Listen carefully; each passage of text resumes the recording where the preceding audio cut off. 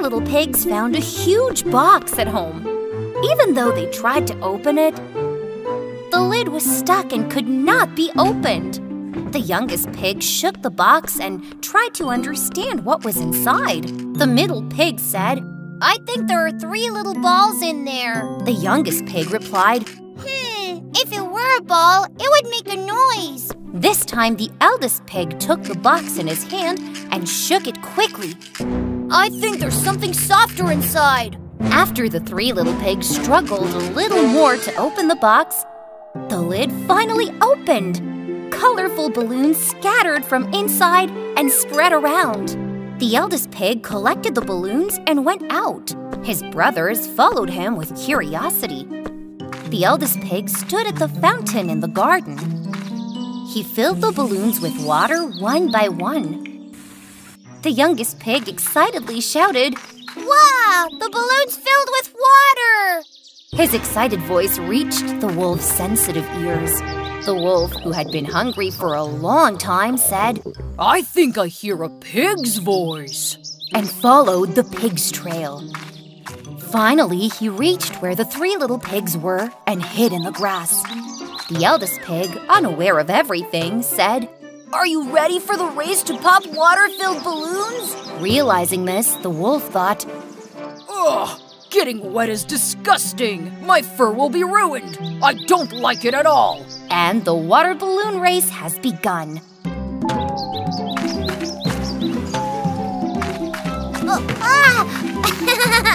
While the brothers were laughing and having fun, the wolf grabbed the little pig by the neck and pulled him into the grass. But no one noticed this. The race continued. This time, the eldest pig threw the water-filled balloon in his hand at the middle pig. The middle pig escaped once, escaped twice, and at the 3rd balloon burst on him. And he got soaked! While the eldest pig was happy, saying, I won! The hungry wolf grabbed the middle pig by the neck and pulled him away. The eldest pig was jumping joyfully, but then he suddenly stopped because his brothers were not around. Huh? Whoa! He called out, My brothers, where are you? However, the hungry wolf had already taken the pigs away and was waiting for them to dry out to eat. I can't eat you when you're wet! Yuck! He said. That's why the wolf decided to blow on the pigs.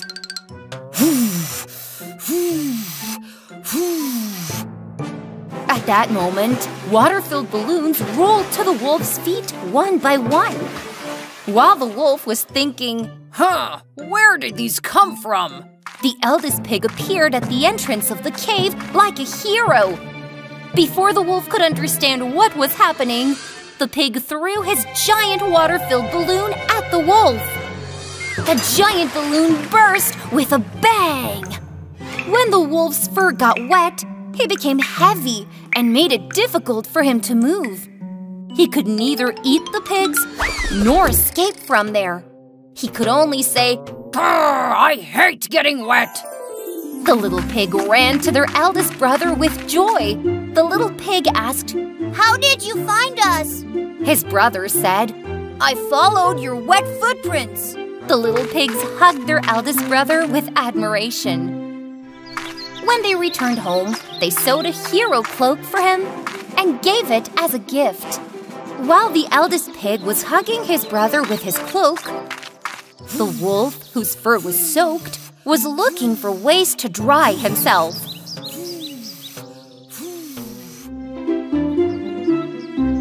That morning, Goldilocks was very, very excited because she was going to ride the bike her mother bought her as a gift for the first time. Be careful, girl. Don't go too far.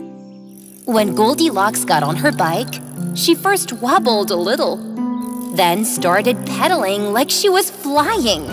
She was riding her bike so fast that when she slowed down for a moment and looked around, she realized that she was in a place she had never known.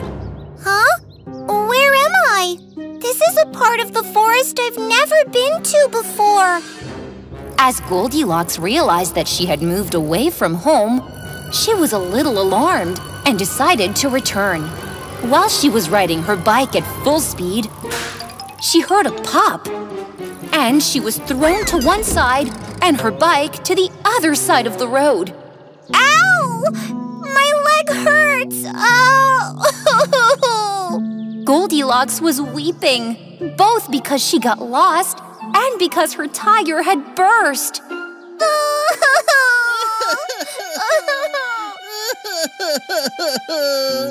But Goldilocks wasn't the only one crying. She straightened up to see who was crying in the forest besides herself. She dragged her bike with her and walked towards where the noise came from. Not far away, she saw a little pig sobbing. Piggy?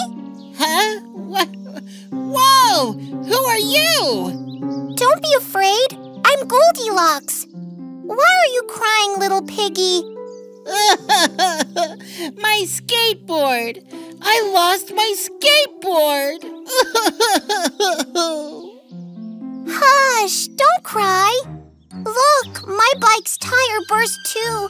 I cried a lot, but that didn't help me fix my wheel. When little pig Gurky saw the flat tire, he forgot about his skateboard and calmed down a bit. What a beautiful bike this is! It is beautiful, but I've lost my way home too. I have to be back before evening. The little pig forgot about his skateboard for a while when he felt sorry for Goldilocks. He told her that he knew every path in the forest very well and would help her. And maybe he could find his skateboard while walking. So Goldilocks and Gurky set off. However, after a while, a giant wolf appeared in front of them. It's Wolf! Aw, don't be afraid, Piggy. Maybe he's lost something too. Hello, Wolf. The wolf walked slowly towards them, hungrily.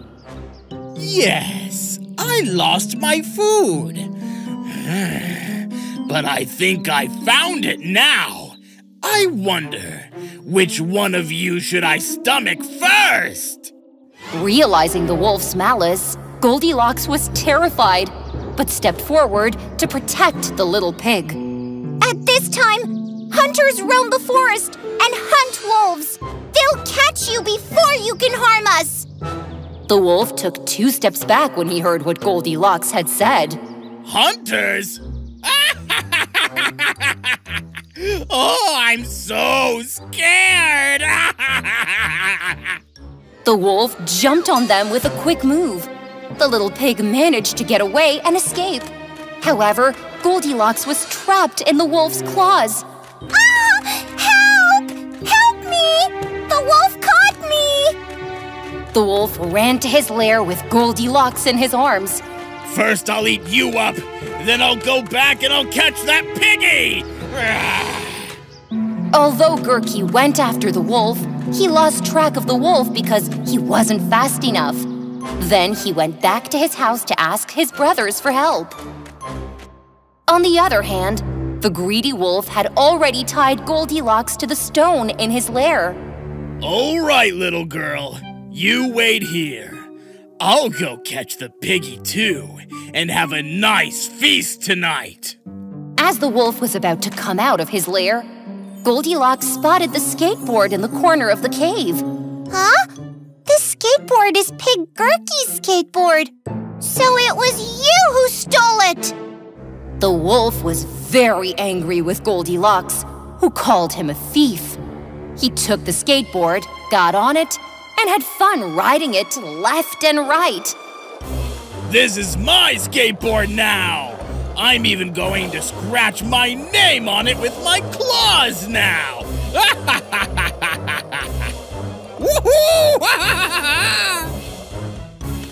Meanwhile, the little pig Gurky and his brothers finally arrived near the lair.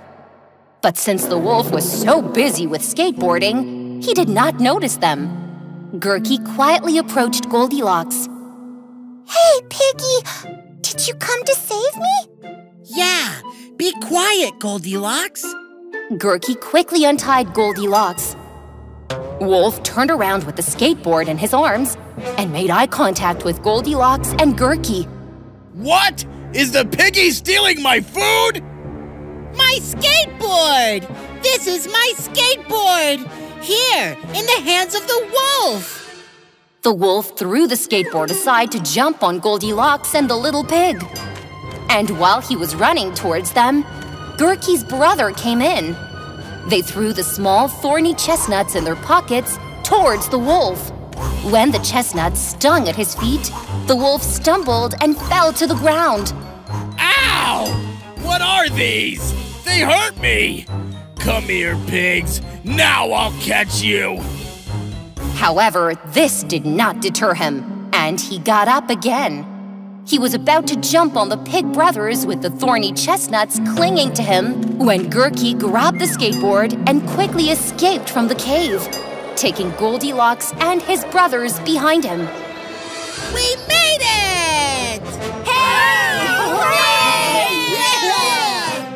The greedy wolf stared at the retreating pigs and Goldilocks. Phew! The wolf realized too late that stealing things that don't belong to him is a bad thing. When they got rid of the wolf and arrived at the pig's house, a surprise was waiting for Goldilocks. Come on, take the cover off. When Goldilocks lifted the cover, she saw her bike, which had already been repaired. And she was very happy. Oh, you fixed my wheel! Thank you, piggies! Gurky got on his skateboard, and Goldilocks got on her bike, and they headed home. From that day on, the little piggy and Goldilocks' friendship lasted a lifetime. Once upon a time, in a little cottage in the woods, lived a mother goat and her little goats leading a happy life. The little goats were very cute. They all were like toys. Mother goat, like all mothers, loved her little goats very much. She protected them from all the wild animals in the forest. One day, before she left the house to find food in the forest, she called her little goats next to her and... My dear children, I am going into the forest. Do not open the door for anyone. If the wolf comes into the house, he will eat all of us alive. He's very shifty. He will disguise himself into different shapes and try to fool you.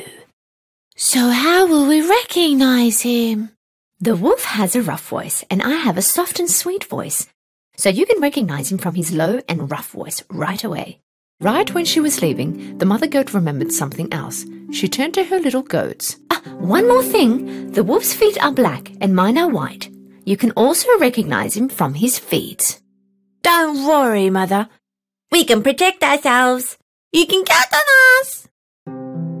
Mother goat kissed her little goats one by one and headed into the woods. The wolf was watching them from afar. When he saw Mother Goat leaving, he waited a while, and then he came in front of the cottage and knocked on the door.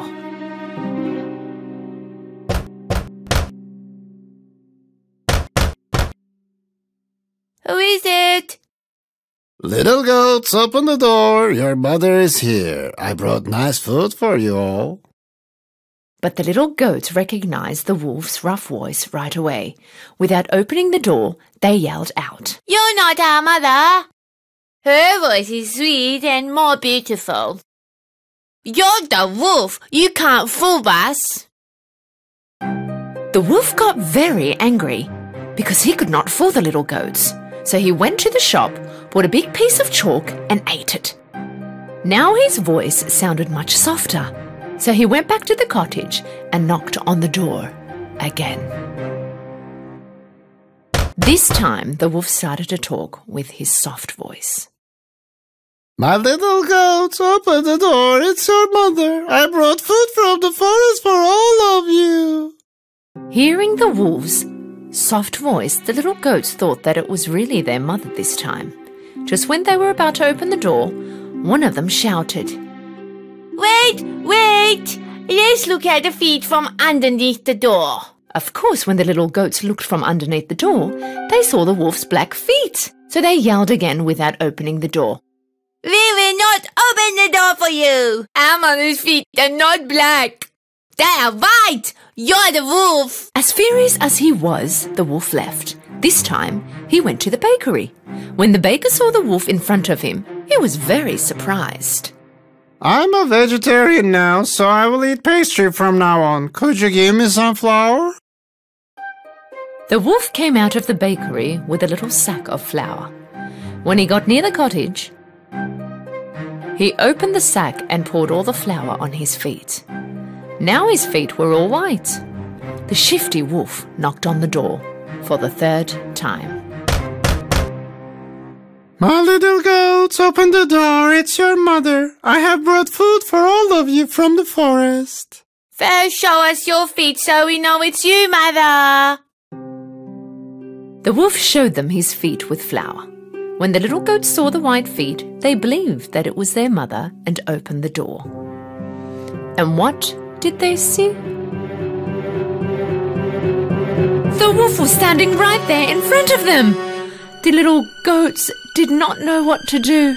They started to run around yelling. Don't waste your time. I will catch all of you. One of the little goats went under the desk. The second one into the bed.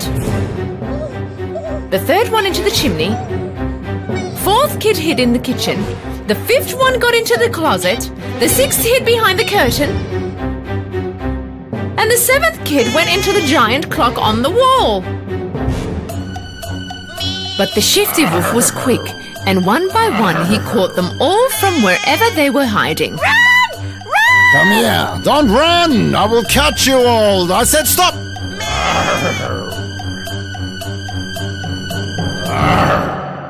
The only one he could not find was the one hiding in the clock. He was already full, so he gave up on looking for them and head out.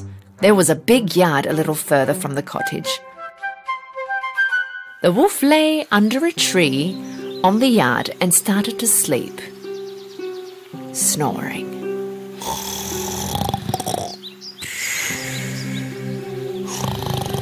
Short while after, the mother goat returned home. When she saw the door open, she knew something bad had happened and started to scream. Oh, my little goats! When she entered the house, she was shocked. The tables and chairs were all upside down. Curtains were torn. The beds were all messed up. The pillows and sheets were all on the floor. Mother Goat looked for her little goats but could not find them anywhere. She started to yell out their names one by one, but not one answered. Finally, it was time to call the last one's name. Only then she heard a high-pitched voice. I'm inside the grandpa clock, Mummy! Mother Goat ran to the grandpa clock and took her kid out of there. Mother Goat and kid hugged. The little goat started to tell the story, crying. The wolf came in disguise and we thought it was you and opened the door. The wolf ate all my brothers.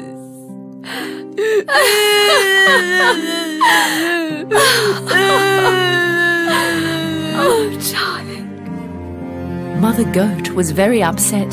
She cried for her little goats. With only one of her kids remaining, she walked out and started to go towards the yard. After a while, they saw the wolf sleeping under a tree. He snored so bad that the branches of the tree were shaking. Mother Goat observed the wolf for a while. She realized that inside his tummy, some things were moving. Oh my God! Can it be that my goats are in his tummy and they're still alive? She had a plan. She turned to her kid. Run home, bring me a needle, thread and the scissors. When the little kid was running home, Mother Goat collected 6 big rocks from the floor. After a while, the little goat came back with a needle, thread and the big scissors. Mother Goat cut open the wolf with the scissors. She saw one of her little goats right away. And then the other ones started to appear one by one. They were all healthy. Mother Goat couldn't stay still from the joy she had. All the little goats hugged their mothers with joy. Mama, Mama, we love you! Oh, Mama, Mama, we love you! Oh, Mommy, we love you!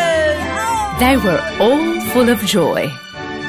Ah, my little goats, you're safe! Mother Goat put the rocks she collected carefully inside the wolf. Then she stitched his tummy with the needle and thread. The wolf was sleeping so deep he'd not feel anything. He did not move. Mother Goat and her little goats quickly got away. When the wolf woke up, he stood up. His tummy hurt really bad. He thought to himself that it was because he ate too many goats. Because his tummy was full of rocks, he got really thirsty. He came next to the river to drink some water. But when he was walking, the rocks were hitting each other. My tummy feels so heavy and full. It's as if all the goats I ate turned into rocks. He wanted to kneel down and drink some water. Due to the rocks being so heavy, he lost his balance and slipped into the water. Oh! Help! Help me! I'm drowning! Help!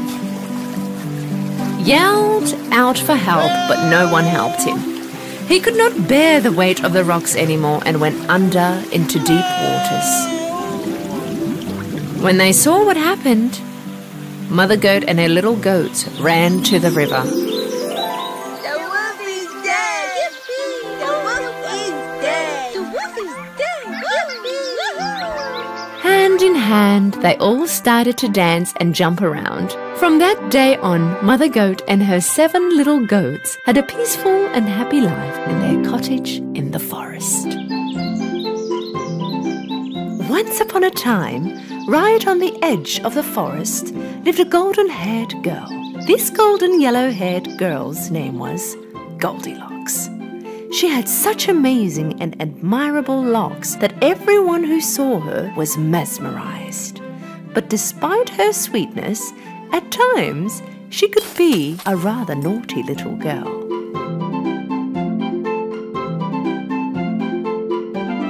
Every time she stepped out to play, her mother would have to warn her to behave. "Darling, please stay in the backyard and don't go into the woods." Deep into the forest in a shack lived a bear family. A broad-shouldered papa bear, a medium-sized mama bear, and a baby bear. Mama Bear always woke up early to prepare oatmeal porridge for breakfast. One morning, Baby Bear woke up earlier than usual and wanted to eat his porridge. But it was too hot. Mama, can we go out for a walk in the woods until our porridge cools down? Mama, Papa and Baby Bear left their porridges on the table and went out for a walk. The same morning, Goldilocks was playing in the backyard while waiting for her mum to prepare breakfast. But she was so bored of playing in the same yard all the time, and she was very curious about the deep parts of the forest. What would happen if I just went for a walk? She looked around, seeing that no one was around. She began running into the forest. When she got tired, she stopped and looked around. What a beautiful forest! Flowers, trees. Why didn't I come here before? She began to walk deeper into the forest. In the meantime, walking around with his family, the baby bear saw a beehive on the branch of a tree. Such a big beehive! I'm sure it is full of honey. Papa, can we eat some honey? No, my boy, that belongs to the bees. It's their home. We can't go in anybody's home and eat their food. It's not right. You're right. I think I will have to wait until we go home for my breakfast. Meanwhile, Goldilocks walked all by herself for such a long time. Finally, she got lost. She tried to turn back but could not make out the right way. She got really tired and hungry. She was almost in tears of her tiredness. She walked a little more, and finally she came to the end of the road. And she came across the house of the bear family in between the trees. She quietly approached the house, walked around it, but she could not see anyone. She knocked on the door, but nobody answered. Then she looked through the window. She saw 3 hot steamy plates on the table. She went back to the door again, and this time she knocked hard. The door opened. Goldilocks was overjoyed. She looked in and yelled, "Anybody home?" When there was no answer, she entered. She approached the table. On the table there were 3 bowls of porridge, 1 big, 1 medium-sized, and 1 small. Because she was so hungry, she wanted to eat the big one first. But the moment she put the spoon in her mouth, her mouth burned, because the porridge was still too hot. She immediately reached the medium bowl, but she did not want to eat this either, because it was too cold. It's too cold! Finally, she dipped her spoon into the smallest one. This porridge is neither cold nor too hot. It's exactly the way I want it. So she ate all the porridge in the smallest bowl. When she was done with her breakfast and felt full, she wanted to sit on one of the 3 chairs in front of the chimney to rest for a while. One of the 3 chairs was a big one, the other one medium, and the last one was a small one. First she tried to sit on the big one, but she couldn't even climb on it. She tried the medium one, but this one was very hard. It was very uncomfortable. Finally, she sat down on the smallest one. This one was very comfortable and exactly her size. But suddenly, the chair broke into pieces with a very loud noise. Goldilocks found herself on the floor and she did not know what to do. She walked through to the next door, and here there were 3 beds. A big, a medium-sized, and a small one. First she tried the big bed. This one was too big for her and also too hard. Second one was a little bigger than her size, but also too soft. So she lied down on the 3rd and smallest bed. This one was exactly her size, and it was very comfortable. So comfortable that Goldilocks fell asleep right away. Whilst Goldilocks was sleeping, the bear family came back home. Papa Bear had some wood with him that he collected for the chimney. Mama Bear had fresh berries, and Baby Bear just could not wait to have his porridge. When they arrived home, they went straight to the table. Papa Bear had a look at his bowl and was so angry. Somebody tasted my porridge. Mama Bear also looked at her bowl. Somebody also tasted my porridge. And when Baby Bear looked at his bowl, he began to cry. That somebody also tasted my oatmeal porridge. Not only tasted it, also ate it all. They got up and started to look around. Papa Bear noticed his chair in front of the chimney. Somebody sat on my chair. Look, it's on a different spot. And then it was Mama Bear's turn to complain. Somebody also sat on my chair. And just like before, the Baby Bear began to cry again. Somebody also sat on my chair, but broke it too. The bear family curiously went to the bedroom. Somebody lied on my bed. Look how it's undone. Somebody lied on mine too. Somebody lied on my bed too, and is still sleeping in it.